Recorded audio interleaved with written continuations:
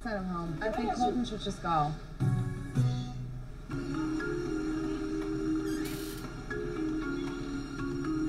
Look at me leaving this day.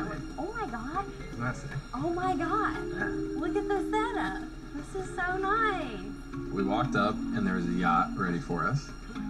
I can't wait to go on this date with Tia.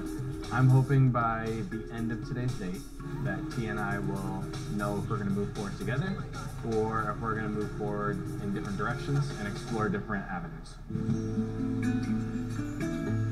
Like, we're in Mexico on this beautiful boat. I'm just ready to enjoy this and just have fun.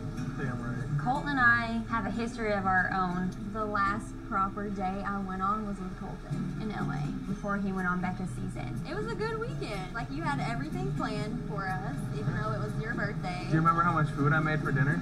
Way too much food. Oh yeah, you cooked me dinner.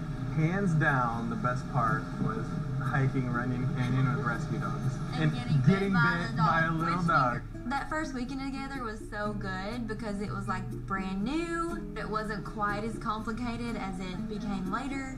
So I think it'll be nice to hopefully move back to where we were a little bit. We made the most out of that weekend, we really did.